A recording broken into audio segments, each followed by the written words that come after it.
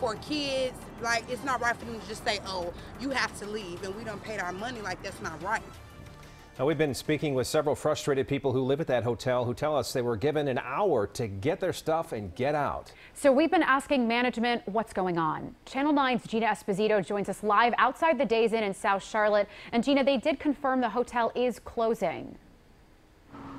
You know, just in the last 30 minutes, I spoke with the general manager here at Days Inn. He tells me his employees no longer feel safe coming into work, so he had no other option than to shut down the hotel starting tonight. While many people have left their rooms here, others here told me they're just not sure what they're going to do. And they could have gave us a better notice, a 2-week notice, a week notice, a 24-hour notice. It's just very inconvenient.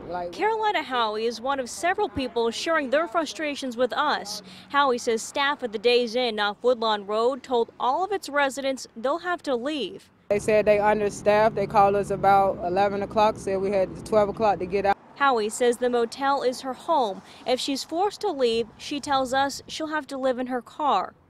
Most of us don't got no resources to go nowhere or get in somewhere real quick.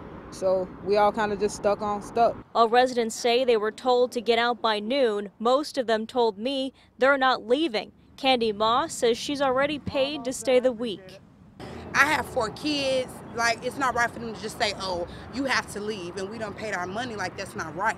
You know, so I feel like I'm going to stand for something. I'm going to stand here. Government says stay here, so I'm going to stay here. Now, there are still several people here tonight who have refused to leave, even calling on some legal advice. The general manager said he's trying to work with each and every resident that's still here, even offering refunds for those who have paid. But he says everyone has to be out by tonight because employees will not be coming in tomorrow. Elsa.